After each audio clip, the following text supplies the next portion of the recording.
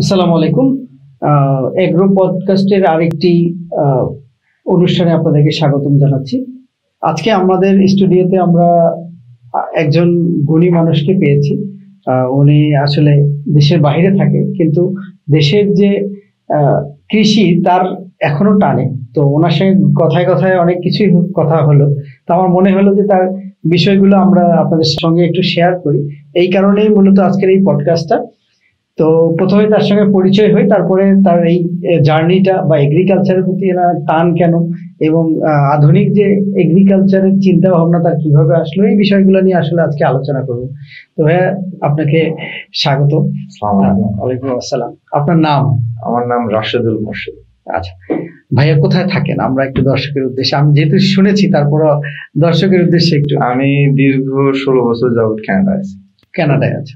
আচ্ছা, ওখানে এমনিতেই ব্যবসা বা চাকরি করেন? আচ্ছা, তো ওখানে মানে পুরো ফ্যামিলি? জি। আচ্ছা, আর বাংলাদেশে আসার কারণ? হঠাৎ বাংলাদেশে বাবা মারা যাওয়ার পর আর কি, তারপরে এই প্রপার্টি কিছু ছিল। আচ্ছা, আর বাবাকে লাস্ট দেখতে পারিনি ওখানে। বাবা, হ্যাঁ, বাবা একজন কৃষক ছিলেন, কৃষক থেকে উপরে উঠে আসছেন। তো কৃষি কাজটা আমরা, সে বলতো আর কি, কখনোই ভুলতে নাই, আমাদের দেশটাই কৃষি প্রধান। তবে সময় পরিস্থিতি বিভিন্ন কারণে আমার আশাও হয়নি, করাও হয়নি। এখন ইচ্ছা করতেছে যে না, সেই আশাটা একটু পূর্ণ যতটুকু করতে পারি আর কি। কিন্তু এলাকায় আসার পর দেখি যে না, এখনো আমাদের এলাকায় কোনো ডেভেলপ নাই। মানে কৃষিতে যে ডিজিটাল কৃষি অত্যাধুনিক ভাবে যে আরো কাজ করা সম্ভব, এই জিনিসগুলো নাই। এটা কি আপনি ওই দেশে দেখেছেন? ওখানে তো দেখছি, তারপরে বাংলাদেশের অনেক ভিডিও দেখি, হ্যাঁ, আপনারা অনেক ভিডিও দেখছি ইউটিউবে, হ্যাঁ, এগুলোর থেকে আরো উদ্বুদ্ধ হয়েছি যে কেন তাহলে সম্ভব নয়। আমি কিন্তু দেশে আসছি আমি এপ্রিলে, এখন যাচ্ছে আপনার নভেম্বর। এই মাঝে সময়গুলো আমি শুধুই মানে মানুষ যেভাবে করে আসতেছে এটার পিছনেই আমি সময় দিচ্ছি, দেখছি, মানে বোঝার চেষ্টা করতেছেন যে এগ্রিকালচারটা কিভাবে কি। আর তারপর ভাবলাম যে না, কিছু আমার ডেভেলপ এখানে করাই দরকার। লোকেরও সমস্যা, এতে মনে করেন যে সময় বাঁচবে, হ্যাঁ, পরিশ্রম কম হবে, অর্থ বাঁচবে, এগুলো সবকিছু চিন্তা করে আমার এগুলো।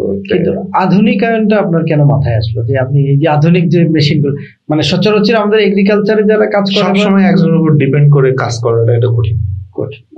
আর সময় আপনার যখন দরকার সেই সময় আপনি আপনার লোকটা পাবেন না। হ্যাঁ, সো বাইরে আমরা থাকি কিন্তু সবাই ইন্ডিপেন্ডেন্ট, কাজ হয়, সবকিছু করতে হয় ওইদিকে। হ্যাঁ, সো এই ইন্ডিপেন্ডেন্সটা আমি এখানে দেশে নিজের জন্য হলে কিছু আনতে চাই, যাতে লোকজন দেখেও কিছু উদ্বুদ্ধ হয় যে না, পুরো কাজটা শেষ করা সম্ভব। আপনার এই যে উইডার মেশিন গুলো দেখান, আমার তো বিশ্বাস যে আমি যদি 1 বিঘা মাটিতে নামি, আমি করতে পারবো, যেখানে 3-4টা আমার লোক দরকার ছিল আমি একা করতে পারবো। এই একটা আমার বিশ্বাস, মনে সাহস। এই জন্য আমি এইদিকে আবার আগাচ্ছি। পাশাপাশি দেশেও আবার ব্যবসা করতেছি। একটা জিনিসের পাশে আর একটা, এগুলো আমাদের বাইরে থেকে অভ্যেস যে একটা জিনিস নিয়ে পড়ে থাকে হয় না। আমাদের দেশের পারপাসে কিন্তু দেখা যায় একটা নিয়েই আমরা পড়ে থাকি, যে না আমি এই একটাই করতেছি, আর কিছু না না না, এটা করলে আসলে জীবন তো আর ওই রকম নাই, অনেক ফাস্ট হয়ে গেছে, অনেক ফাস্ট। আর এখন যে পরিস্থিতি, আমাদের একটু অ্যাডভান্স চিন্তা করাটাই দরকার। সব দিকে আবার শুনতেছি যে সামনে দুর্ভিক্ষ আসতে পারে। কৃষি কাজটা আমাদের মনে হয় অনেক বাঁচিয়ে রাখবে। হ্যাঁ, খুবই ভালো। তো আপনি মানে আপনি তো অনেকদিন ধরে দেশের বাইরে, তো ওনারা যে এগ্রিকালচারে কাজ করে, মানে যে মেশিনারিজ বলেন, এই নতুন ইকুইপমেন্ট যে ব্যবহার করে, এটা আপনি বাংলাদেশে কতটা মিল পাইছেন? ওখানে আসলে জিনিসগুলো কি, বিশেষ করে যদি কানাডা বলতে যাই, ওদের হিউজ বড় বড় ল্যান্ড এবং বড় বড় মেশিন, কিন্তু আমাদের তো ছোট ছোট অল্প। হ্যাঁ হ্যাঁ, আমি শুধু ওটাই চিন্তা করতাম যে ওদের ওই টেকনোলজি গুলো কি এখানে কিভাবে পাওয়া সম্ভব। তখন থেকে আরো যখন ঘাটা শুরু করছে, যে আপনাদের ভিডিও, আরো কিছু ভিডিও দেখি যে না, ছোট জমিতেও নতুন টেকনোলজির কিছু যন্ত্রপাতি ব্যবহার করে করা মনে হয় সম্ভব। আমরা কিন্তু এটা একটা চিন্তা যে আসলে আমরা সবসময় চিন্তা করেছি যে যেহেতু ছোট জায়গা আমাদের, দেখবেন যে একই পরিবারের সবাইকে ভাগ করে দেওয়া হয়েছে, যখন হয়েছে তখন ওই জায়গাটা 10 শতকের জায়গায় 2 শতক 2 শতক করে হয়ে গেছে। তো আমরা চিন্তা করেছি যে ওই 2 শতকটাকেই কিভাবে সে নিজের মতো করে কাজ করতে পারে। তখন আমরা এই ছোট মেশিন গুলো আগে নিয়েছি। দেখবেন যে আমাদের পাওয়ার টিলারের সংখ্যা কম, মিনি পাওয়ার টিলারের সংখ্যা বেশি। কারণটাই এটা যে আমরা যে চাই যে মানে যে কোনো মানুষ যাতে নিজেই চালাতে পারে। আচ্ছা, ওখানে যে আপনি বড় মেশিন গুলো দেখেছেন সেটা তো আমাদের এখানে এখন সম্ভব না, কারণ সব তো ভাগ ভাগ হয়ে দেখা গেল। তো এই ছোটগুলো যে আপনি নিয়েছেন, বা এটা আপনি কি দেশের বাইরে যখন থাকতেন তখন আমাদের ভিডিও দেখতেন নাকি দেশে আসা? না, বাইরে থাকতেই দেখা। আমি বাইরে থাকতে বায়োফ্লক নিয়ে চিন্তা করছি। এর আগে দেশে আসার একবার পাখির খামার করছি, বিভিন্ন রকম এগুলো মানে আমি এগুলো ট্রাই করতেছেন কোনটা আসলে আপনার জন্য পারফেক্ট। কিন্তু দিন শেষে দেখতেছি যে না, কৃষি কাজটাই বেস্ট, এটাই বেস্ট।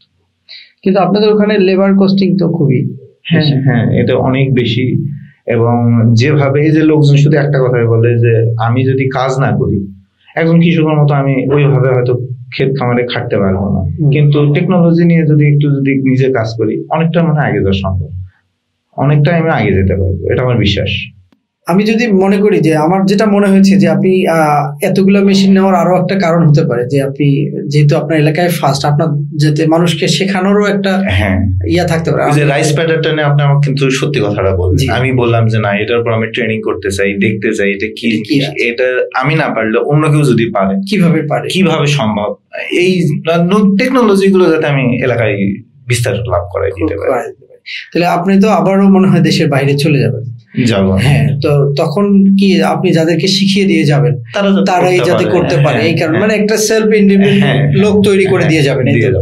আচ্ছা, আপনি কিভাবে মানে চিন্তা করছেন কেমন যে ভবিষ্যতে কৃষিটাকে আপনি কিভাবে দেখতে চান, বা আপনার যে চিন্তাধারা? আমার মানে আসলে নর্মালি আমাদের কৃষি কাজে আমরা যতদিন ধরে যুক্ত আছি, প্রায় 6 বছর আমরা এবারে পা দিলাম, তো মানুষকে শেখাতে শেখাতে আমরা আসলে ক্লান্ত। কারণ হচ্ছে নতুনত্ব মানুষ নিতে চায় না, ভয় পায়, একটা ভীতি আছে। এখানে আমি একটা জিনিস যেটা দেখছি ভাইয়া, সবাই এটা চিন্তা করে আমি 30 বছর ধরে কৃষি কাজ করে আসতেছি, একই জিনিস করছি, তুই আবার নতুন কি নিয়ে আমার কি শিখাবে, এইটা কি শিখাবে? এই বিষয়টা তো আমরা খুব বুঝাইতে পারি না, আমার অনেক কষ্ট। এবং আমি নিজের আরেকটা মানে এগুলোর পর থেকে আরেকটাতে যাব, সেটা হচ্ছে আমি একটু এই যে পলি হাউস, গ্রিন হাউস, যেটা এটা একটু করে লোকজনকে এটাও দেখাইতে চাই যে তোমরা যেটা 20 টাকা 30 টাকা কেজি সবজি বিক্রি করতেছো, ওই সবজিটাই যদি অফ সিজনে গ্রিন হাউসে করতে পারো, ওটা দিয়ে দেখবে 70-80 টাকা কেজি বিক্রি করা যাচ্ছে। খুব কম সময়ে। এবং এই টাইম প্ল্যানিংটা যদি আমি ওখানে একটু ইনভেস্ট করে যদি করতে পারি, এটাও আমি করে দেখাইতে চাই আমার এলাকায়। এটা তো খুবই ভালো।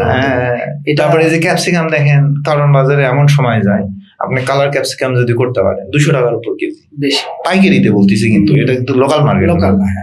সো এই জিনিসগুলো আমি শ্রম দিচ্ছি, আমি ওই পানিটাই খরচ করতেছি, ওই কীটনাশকই ব্যবহার করতেছি, শুধু আমি যদি একটু টেকনোলজি আর সময়টা যদি আমি একটু খেলি, তাহলে আমি 3-4 গুণ এক্সট্রা টাকা ওখান থেকে আমি দেখতে পারবো।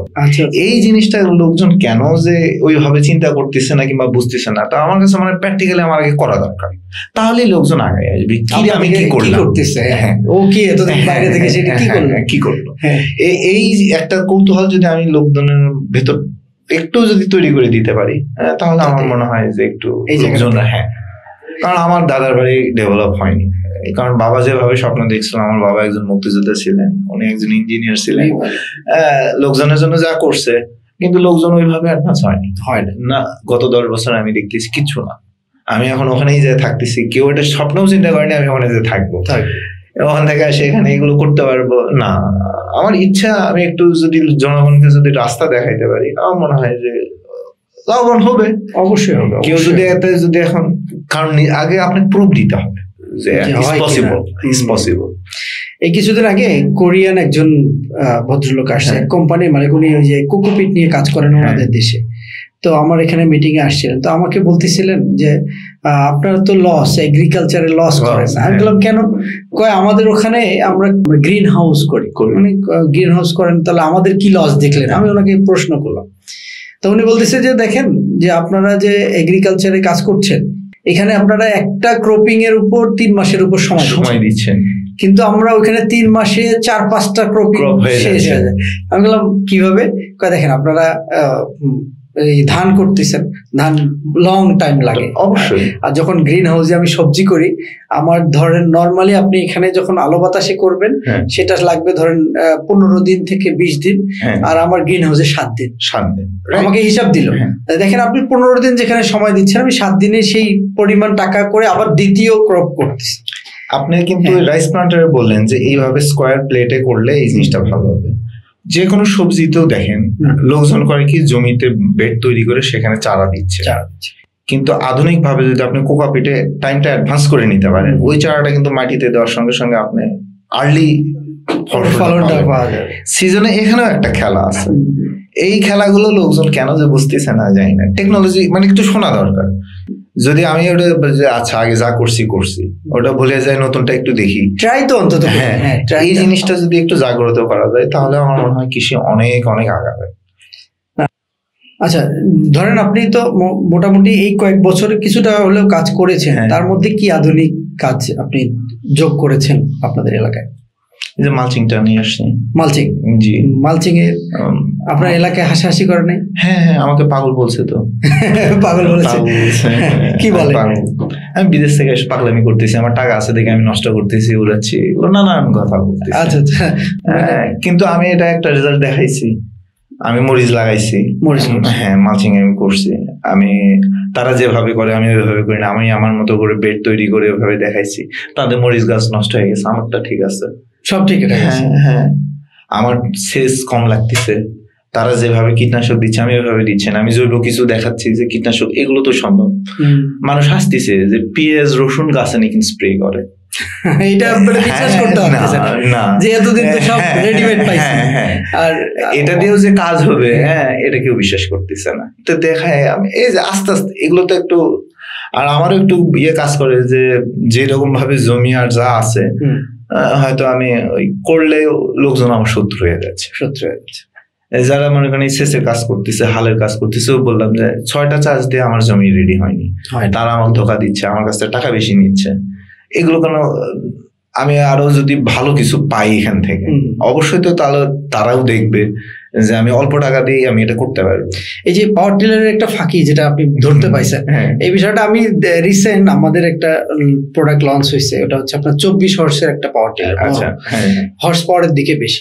তো আমরা এটা ডেমো দিতে গেছি, এটার ডেমো দিয়ে তো যাদেরকে চালাইতে দেওয়া হয়েছে ওই এলাকারই, তো ওনারাই খুব ডিপ করে চালাচ্ছিল। মানে তো আমি ওনাকে প্রশ্ন করলাম যে এত তাড়াতাড়ি এত সুন্দর চাষ হলো কেমনে? কয় এটা বললেন না, এটা তো আমি জাস্ট আমি কেমন চলে এটা দেখার জন্য করছি, কিন্তু মানুষকে এম করে দেয় না, মানে দেন না, মানে আমি মানে একটু মানে ইয়ে করলাম যে আপনি একটা দেন না কেন? কয় আমরা অল্প করে করি, মানে যাতে 3 চাষ দেওয়া যায়, এটা কমাই দিই না, এইভাবে বলতেছিল উনি। মানে আমি তো আর জানি না যে জমি প্রস্তুতটা কিন্তু প্রথম শর্ত, তাই না? আপনার জমি যদি ঠিক ভাবে প্রস্তুত না ভালো চাষ হয় তাহলে তো আপনার আবাদটা ভালো হবে না। সেটা এখন মালচিংই করেন আর মালচিং ছাড়াই করেন, এইটা খুবই ভালো। হ্যাঁ, তা আলু করছি এবার, আলু তো আর মালচিং করতে পারি না, ওটা আমি মালচিং ছাড়া করছি। হ্যাঁ, করে দেখতেছি ওটা কিরকম হয়। আবার আমি নতুন যে আলু লাগাইছি এটাতে কোনো কীটনাশক দিতে হয় না, নতুন মালিক সিডের যেটা আছে। লোকজন এটা তো আমার পাগল বলতেছে, এই তোরে কোন পাগল ধরাই দিছে, কিন্তু ওটার আমি ভালো রেজাল্ট শুনেছি। হ্যাঁ, এটা আমি গত বছর শুনেছি কোথায়, দিনাজপুরে ওনারা এই আলুটা ব্যবহার করেছিল এবং আমাকে বলেছিল যে এই ভাই লাগানো থেকে ওঠা পর্যন্ত একদিনও কীটনাশক দিতে হবে না, ওরা স্ট্যাম্পে লিখে বলে নিছে। তারপরে আমি আমার এলাকায় এটা প্রথম আলুটা নিয়ে আসলাম, ওটা ব্যবহার। হ্যাঁ, এই আলুটা আমার এলাকায় কেউ করেনি। ওই তো ভয়, কীটনাশক দেওয়া মানে মানুষ বিশ্বাস করতে পারে না। আর এই জমিটা প্রস্তুত করতে যায় যে লাস্টে যেভাবে ধরাটা খাইলাম, ওই ইয়েতে আমি না, আমি আগে পাওয়ার টিলার কিনবো, লোকজন দেখাবো যে এই টাকায় খরচ করা লাগে না, কিন্তু ওই জন্য আপনাকে আমি বারবার প্রশ্ন করতেছিলাম, ভাই এটা কি কাজ হবে? না, আমি আপনাকে তো বললাম যে দেখবেন যে বড় পাওয়ার টিলারের অনেক স্পেস লাগে, কিন্তু আমাদের গুলো সব খোলা, আপনি চাইলেই নিজেই চাইলেই দেখা গেল গভীর করাইতে পারেন। দেখা গেল যে ফাংশন গুলো আছে আপনি নামাই দিলেন যাতে মাটির নিচের দিকে যায়। সেদিন আমরা আপনাকে বলি, আমরা 10 হর্সের আমাদের একটা ডিজেল আছে, তো এটা আমরা কাদাতে চালানোর জন্য গেছি, যে ডেমো সবাই দেখতে চায়। তো এটাতে আমরা অসুবিধায় পড়ে গেছি, কারণ নিচের দিকে যাওয়া শুরু করছে, মাটি যত নরম পাচ্ছে ডিপে চলে যাচ্ছে। তো আমরা টেনশনে পড়ে গেলাম যে আসলে এটা কিভাবে, কারণ মানুষ তো অনেকেই বলে যে এই ছোট মেশিন দিয়ে কাজ হবে, তো আমরা কাজের চেয়ে বেশি হয়ে যাচ্ছে এবং আমরা আটকাতে পারছিলাম না। পরবর্তীতে কি করলাম, ওই একটু হালকা মডিফাই করে এটা কিন্তু আমরা চালাইছি। আর এটা যদি আপনি ধরেন সেম পাওয়ার টিলার হতো, এটা কিন্তু এত গভীরে যেত না, কারণ ওর চাকা আছে, পিছনের চাকা আছে, চাইলেই অত নিচে যাবেন। আর এর তো ওগুলো নাই, এই নিচের দিকে শুধু টান দেওয়া শুরু করছে।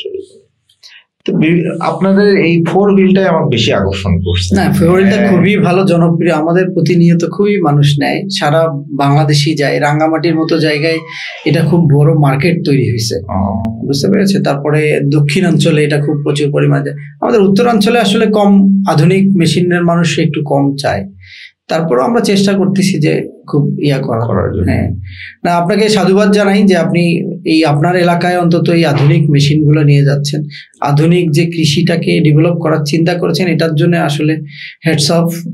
আসলে এটা বলার কিছু নাই, আসলে ভাষা নেই বলে আর ছোট করে না, আমি আর ছোট একটা মানুষ, আমি চেষ্টা করতেছি পরিবর্তন। না, আপনি যে চিন্তাগুলো আমাদের সাথে শেয়ার করলেন, এটাতেই আমি আসলে খুবই খুশি হয়েছি যে আমরা এরকম করে চিন্তা করি না যে অল্প সময়ে বেশি আমরা এই ক্রপ নিব কিভাবে।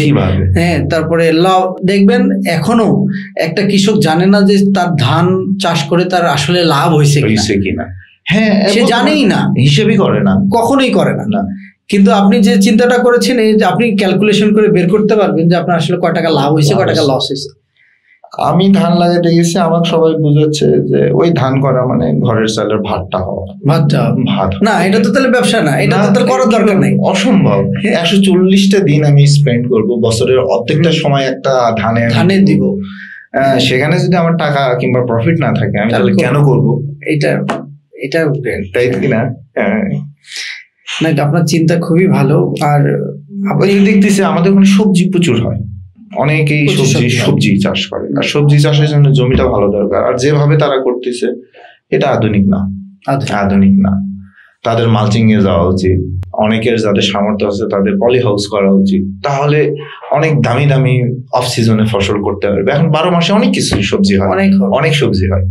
যে এই ফুলকপি আমরা কোনো সময় শীত ছাড়া চিন্তা করতে পারিনি, এখন ফুলকপি সারা বছর করা যায়, শুধু একটু পদ্ধতি চেঞ্জ করতে হবে, তাহলেই হবে। তাহলে আপনি কি বলতেছেন যে লাভজনক পেশা, মানে কৃষিটাকে লাভজনক করতে গেলে সেটা কি টেকনোলজি, ডিজিটাল যেগুলো যায় আছে, এগুলো আপনাকে একটু ব্রেন খাটাইতেই হবে, আর সময়ের সঙ্গে খেলতে হবে, সময়ের সঙ্গে খেলতে হবে। এটা খুবই ভালো। আপনি দর্শকের উদ্দেশ্যে কি বলতে চান যে যারা এগ্রিকালচারটাকে এখন আধুনিক ভাবে চিন্তা করে, তাদেরকে কিভাবে আসা উচিত? এটা আসলে সবার ব্যক্তিগত ওপিনিয়ন তো থাকেই। এটা আমার মনে হয় না যে কৃষি কাজে আপনার সময়টা নষ্ট হবে। আপনি যে সময়টা দিবেন, আপনি যদি সৎ থাকেন, ফসল আপনি পাবেন, আপনি লাভবান হবেন। আপনাকে শুধু একটু ব্রেনটা ইউজ করতে হবে যে কোন সময় আমার কি করতে হবে। কৃষিক্ষেত্রে টাইমিংটা একটা বড় ব্যাপার, বিশাল এটা একটা জিনিস। আর আদার সাপোর্ট যেগুলো, এগুলো তো আপনারা টেকনোলজি দিয়ে দিচ্ছেন মোটামুটি। হ্যাঁ, এগুলো আমরা যদি পাই সবকিছু মিলে, আমার মনে হয় এটা ভালো সেক্টর একটা। কারণ ফুড ব্যতীত কোনো কথা নেই, সবার ফুড লাগবেই, সারা বিশ্বব্যাপী ফুড লাগবে। সো এটা যত ডেভেলপ আমরা করতে পারবো তত আগাবো, এটা আমার মনে হয়। কথার ফাঁকে একবার আপনি বললেন একটা যে কথা, যে জৈব যে সার আপনি ইউজ করছেন, এটা কেন আপনার মাথায় আসলো? কেন জৈব সার অবশ্যই ইউজ করতে হবে? এখন দেখেন ওইভাবে দেশে কিন্তু আর বন্যা নাই, যে পলি আসা সেটা নাই। সো রাসায়নিক ব্যবহার করতে করতে সব গেছে। রাসায়নিক আপনি লাগবে, কিন্তু জমিতে যদি আপনার পর্যাপ্ত জৈব না থাকে, এই রাসায়নিকটা ভালো কাজ করবে না। আর রাসায়নিক যতই দিবেন আপনার মাটি ততই নষ্ট হবে। জৈব দিলেই আপনার মাটি বাঁচবে, মাটি যদি না বাঁচে আপনার ফসল বাঁচবে না। আর ইয়ার জন্য আপনি বললেন যে আপনি বিভিন্ন অর্গানিক কিছু জিনিস নিজে তৈরি করে স্প্রে করেছেন। সেটা কিভাবে করছেন বা কেন করছেন? এটা আপনি ওই যে একই রকম মেডিসিন সবাই ব্যবহার করতেছে, কার্যক্রমটা ভালো, মানে কার্যকর যেটা হওয়ার সেটা ওইভাবে হচ্ছে না। সবাই দেখতেছে না এই কীটনাশকটা আমি ব্যবহার করলেই আরেকজন ওটাই করে, আরেকজন ওটাই করে। এতে আপনার কীটনাশক একটা বারবার ব্যবহার করাতে কার্যকরী ক্ষমতাটা কমে আসছে। আপনি যখন এটা চেঞ্জ করবেন, জৈবটাও করতে পারেন, রাসায়নিকটাও করেন, কিন্তু অল্টারনেটিভ আপনাকে চাইতে হবে। অল্টারনেটিভ যদি না যান, ওই পোকার আপনি দমন করতে পারবেন না সঠিকভাবে। আপনি স্প্রে দিচ্ছেন ঠিক, আপনার কাজ হবে না। তাহলে ওই যে আপনার যারা অনেকে বলে যে ধরেন আমি কীটনাশক না দিলাম, পাশের জন তো দিছে, তো ওই তো পোকাটা আবার উঠে এসে আমারটাতেই লাগবে তো। হ্যাঁ, কিন্তু আপনাকে ওই জন্য দিতে হবে। ও যেটা ব্যবহার করতেছে, তার অপোজিট আপনাকে যাইতে হবে। ধীরে ধীরে তো কমানো সম্ভব। হ্যাঁ, অবশ্যই সম্ভব, কিন্তু এখানে এবার লোকজন মানে কি বলবো, এটা কিছু জেলাসিও থাকে যে ও যেটা করতেছে আমি কেন করবো, আমি ওর থেকে এইরকম করবো, নানান থাকে। কিন্তু আপনি দেখতে হবে পাশের ক্ষেত্রে একজন যেটা ব্যবহার করতেছে ওটা আপনার না করে অন্যটা করা উচিত। এটা আমরা যতটুকু আর কি জানি আমার ছোট জ্ঞানে। আপনি যে দেশের বাইরে থাকেন ওখানে তো কি আমাদের মতো এরকম খুব কীটনাশক ব্যবহার হয় নাকি? না না না, এভাবে কীটনাশক পাবেন না। তাহলে কৃষকরা লিমিটেড ওটা তাদের ইয়ে থাকেই, হ্যাঁ, কিন্তু সরকার থেকে বেঁধে দেয়। হ্যাঁ হ্যাঁ, যে তার জন্য এতটুকুই বরাদ্দ। ও আচ্ছা, হ্যাঁ, সে অতটুকুই পাবে। মানে আমরা যেভাবে না না, আপনি গেলেন টাকা আছে, না না, এগুলো পাবেন না, এগুলো পাবেন না। মানে আমার জন্য এগ্রিকালচার কি নিয়ন্ত্রিত? হ্যাঁ, নিয়ন্ত্রিত, সবকিছু নিয়ন্ত্রিত। একজন ফার্মার সে রেজিস্টার হইতে হবে। আর ওখানে আপনার একটা ফার্মার কখনোই দেখবেন না যে 200 একর নিয়ে করে আছে, হাজার একর তার একজন ফার্মারের জন্য। সো সরকার ওই জমিও প্রচুর, তো সরকার ফার্মারদের ওইভাবেই সুযোগ দেয়। আর ওই দেশে আপনার কানাডায় সবচেয়ে বড় লোক হচ্ছে ফার্মাররা। ও আচ্ছা, কৃষকরাই সবচেয়ে বড় ধনী। তারাই নিজস্ব প্রাইভেট জেট ব্যবহার করে, ব্যবহার করে। কিন্তু আমরা কৃষিটাকে ওরা যখন ওষুধ দিচ্ছে দেখবেন প্লেন দিয়ে ওষুধ দিচ্ছে, জমি ড্রোন প্লেন, হ্যাঁ, এইগুলোতে ওষুধ দিচ্ছে। আচ্ছা, আমাদের এরকম ছোট ওরা চিন্তাই করতে পারবে না। যার দেখবেন গরুর খামার আছে, 2000-3000 গরু আছে একজনের। হ্যাঁ, ওটা আবার দেখবেন কন্ট্রোল করতেছে মাত্র 5-6 জন লোক, মাত্র 5-6 জন লোক। পুরোটা অটোমেটিক এমন টেকনোলজি তারা ব্যবহার করতেছে। আচ্ছা, মানে 5-6 জন লোকে এতগুলো তাদের টেক কেয়ার হয়ে যাচ্ছে। এই যে 1000 একর যদি আপনার কেউ জমি চাষ করে, হয়তো ভুট্টা লাগাইছে 1000 একর, সে সম্পূর্ণই দেখবেন 3 থেকে 4টা মেশিন, ওই 3 থেকে 4টা অপারেটর, আর কেউ নেই। ইনস্ট্রাকশন দিয়ে যাচ্ছে এখান থেকে। কিন্তু আমরা তো ধরেন 1 বিঘা জমি চাষ মানে কাটতেই লোক লাগাই 15। এটাই তো কথা। আচ্ছা, প্রফিটটা তো ওরাই করতেছে, ওরা কেন এত রিচ হচ্ছে? আপনার প্রোডাকশন খরচ যদি আপনি না কমাইতে পারেন, তাহলে আপনার প্রফিট মার্জিন কিভাবে উঠাবেন? জিনিসটা আপনার হাতে। হ্যাঁ, এতে প্রাকৃতিক দুর্যোগ সবকিছু আছে, কিন্তু আপনার সঠিক ওয়ে এবং সঠিক জিনিস যদি আপনি ব্যবহার না করেন, খরচ যদি আপনি না করেন, তাহলে তো আপনি যে জিনিসটা ইম্পোর্ট করতেছেন, আপনার যদি ইম্পোর্ট খরচ যদি না কমে, আপনি কি কম দামে মার্কেটে দিতে পারবেন? দিতে পারবেন না। এটাও তাই। আমার প্রোডাকশন, এটা তো আমি প্রোডাক্ট করবো, তাই না? আমার প্রোডাকশন যদি আমি কমে না নিয়ে আসতে পারি, আমি তো সম্ভব না। তার মানে এই কারণেই আমরা বাজারগুলোতে স্টে করতে পারি না, কারণ আমরা তো নিয়ন্ত্রণহীন, মানে সবকিছুতেই। আচ্ছা, ওইখানকার বাজারগুলো কি সরকার নিয়ন্ত্রণ করে? যে মানে যেমন মানে দেখা গেল যে নির্ধারিত কোনো মূল্য আছে কিনা? এটা যেমন আমরা যেটা ভুক্তভোগী কৃষক, আমি খুব কষ্ট করে জমিতে ফলাইছি, ফলায় বাজারে যখন গেছি এখানে তো আর বেচতে পারি না, এখানে মিডল ম্যান থাকে, ওখানে মিডল ম্যান না। ওখানে ফার্মাররা নিজস্ব ট্রাক আছে, তারা নিজস্ব ট্রাক দিয়ে ফুড ব্যাংক যেখানে আছে, যেমন এখানে হাটে বিক্রি হয়, আর ওখানে ফুড সেন্টারই আছে আলাদা আলাদা। হ্যাঁ, ওখানে যায় শুধু তারা নামিয়ে দিবে, ওই দিনে বাজার রেট যায়, সে কৃষক ডাইরেক্ট ব্যাগ দিবে। ও, তাহলে এখানে মিডল ম্যান কেউ না, কোনো মিডল ম্যান নাই এখানে। তো আপনার আসবে মিডল ম্যান, কারণ তাদের বড় জমি, বড় কোয়ান্টিটির প্রোডাক্ট, সো যারা নিচ্ছে একবারে নিচ্ছে কিনে, সো মাঝে কোনো মিডল ম্যান থাকে। এই কারণে কিন্তু আমরা কিন্তু টাকা পাই না, কৃষক আমরা কাজ করি, আমরা কিন্তু টাকাই পাই না বলে চলে। আপনি ধরেন খরচ হয়েছে 10 টাকা প্রোডাকশন কস্ট, আমাকে বেচতে হচ্ছে 7 টাকা দিয়ে, ওখানেই লস।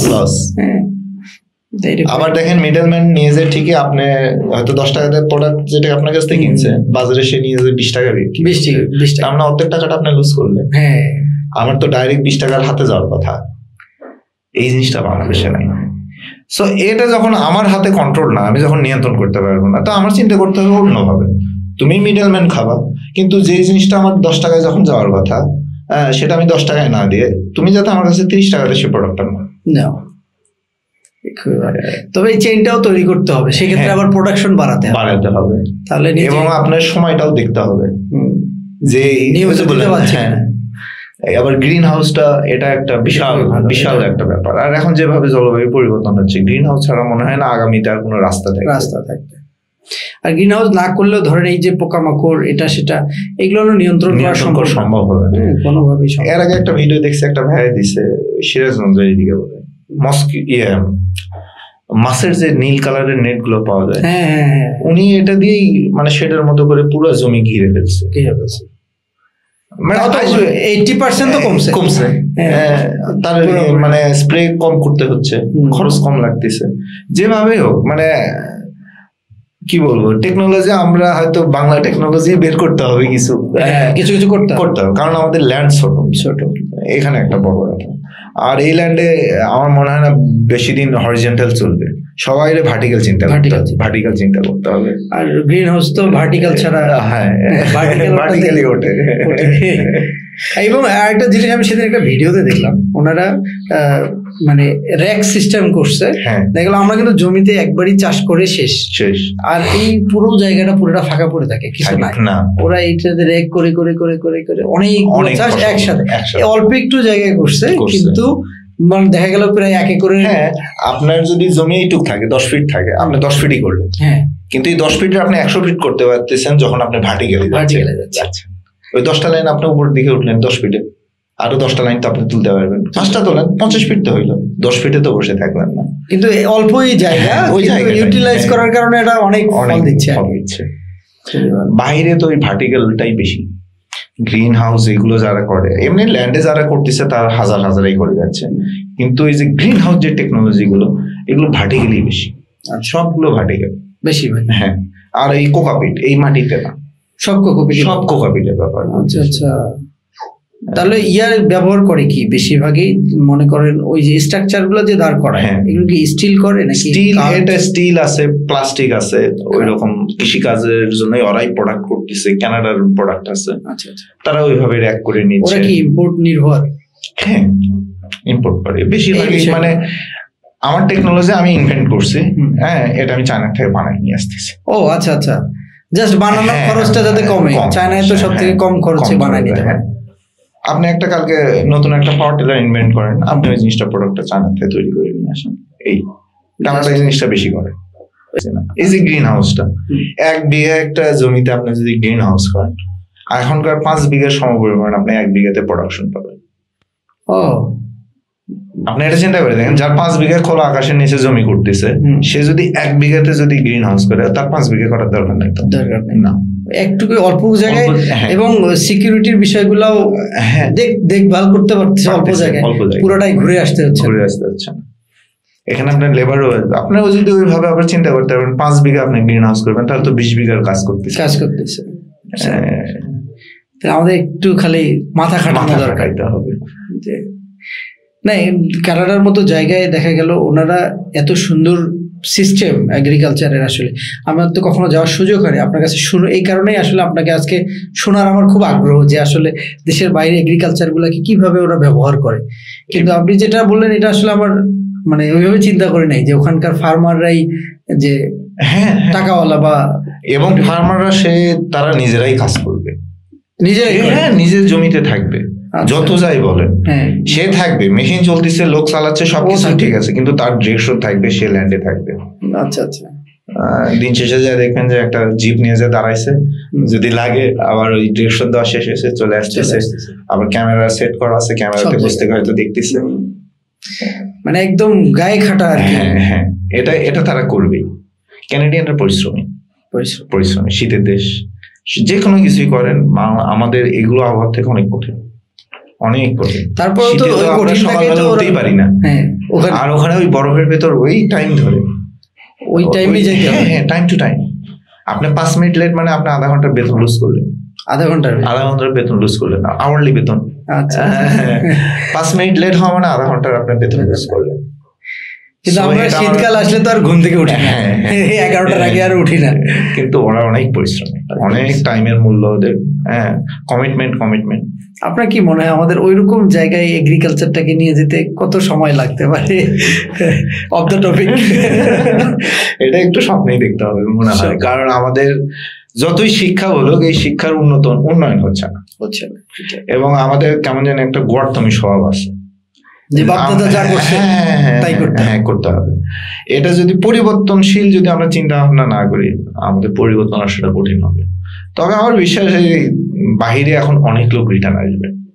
করোনার পর থেকে বাইরের অবস্থাও খারাপ, খুব যে ডেভেলপ হচ্ছে তা না।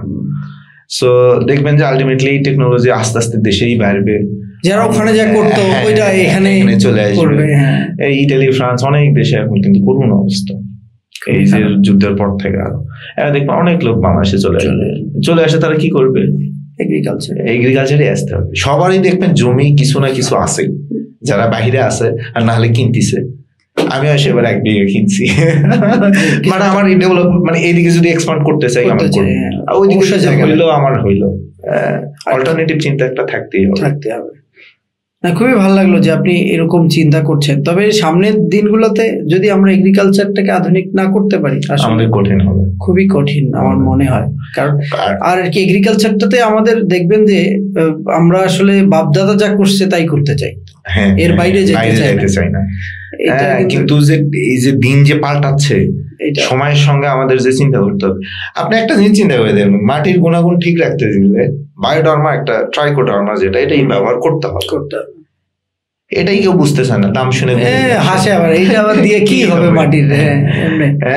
অথচ কোকাপিটা আপনি কিছু করতে গেলে ডার্মা ছাড়া কিছু করতে পারবেন, দিতেই হবে মাস্ট। অথচ এটার রেজাল্টও কিন্তু খুবই ভালো।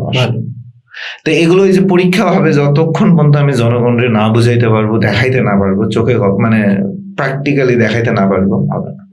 এই তো অনেক লং প্রসেসে যাবে। আমরা যদি শিখাইতেও চাই, আমরা অনেক চেষ্টা আমরা করছি। নর্মালি দেখবেন যে আমাদের ওই যে কৃষকের স্কুল নামে আমরা একটা প্রোগ্রাম করছি। তো এই আমাদের ওয়েবসাইট, ফেসবুকে আপনি শুধু ইউটিউবে থাকেন না, ফেসবুকে থাকেন। লোকজন পাগল এখন ফেসবুক নিয়ে। ফেসবুকে আপনাদের মানে কিছু কিছু ছোট ভিডিও কিভাবে দেওয়া যায়, এগুলো আপনারা হেল্প করবেন বেশি। কারণ আমি আপনার দেখে উদ্বুদ্ধ হয়েছি যে না, ভাইয়ের কাছে আসলে হেল্পটা পাবো। এরকম আরো 10 জন আপনার দিকে দৌড়ে আসবে। অবশ্যই না, আরো আমি এখনই আপনার সাথে কথা বলতে বলতে আমার মাথায় আসলো যে আপনি যখন এগুলো এক্সপেরিমেন্ট করবেন, তো আমি চাই যে আপনার ওখানে আমরা সরাসরি গিয়ে এগুলো কাস্টমারকে দেখানো যে এইভাবেও সম্ভব। হ্যাঁ, আপনি শুরু করেছেন, এটার জন্য সাধুবাদ। আপনি যখন আমরা এটাকেও প্রচার করার চেষ্টা করব, যে মানুষ যাতে দেখে দেখে শিখতে পারে। হ্যাঁ, দেখা গেলো আপনিও হেল্প করতে পারেন। ধরেন দেশের বাইরে আছে একটা ছোট্ট জিনিস আপনার ভালো লাগলো, আপনি চাইলেই কিন্তু আমাদেরকে একটা ছোট ভিডিও পাঠাতে পারেন। এটাতে করে কি হবে, শুধু আপনার নিজের না, আমাদের না, অনেক মানুষের উপকার হবে। যে সে অন্তত মাথায় একটু ঢুকবে, ও এখানে এরভাবে করে, তো আমিও তো করতে পারি। চেষ্টা করি। কৃষিকে দেখেন বারবার এখন আমাদের প্রধানমন্ত্রীও বলতেছে যে কৃষি অল্প জায়গা হলেও আবাদ করে। তার মানে এটার গুরুত্ব কত দূর গেলে এইভাবে বলতে পারে, তাই না? তো আমরা শুধু এই গুরুত্বটা এখন তো 800 কোটিতে হিট করছে পৃথিবীর জনসংখ্যা। এটা যখন 900 কোটিতে হিট করবে, জায়গা তো আরো কমে আসবে। কৃষি কাজ তো ডেভেলপ হইতেই হবে। কৃষির বাইরে মানুষ না,